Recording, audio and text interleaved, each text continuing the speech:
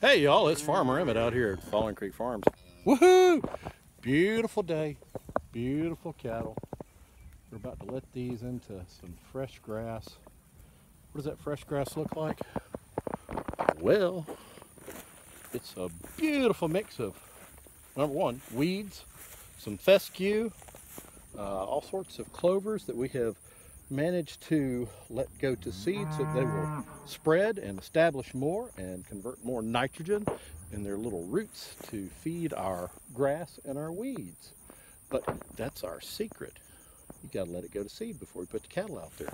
So we are lucky enough to have been able to set this aside for over 3 months, and they're going to love it. What you think? I think it'll be great. Y'all have a blessed day.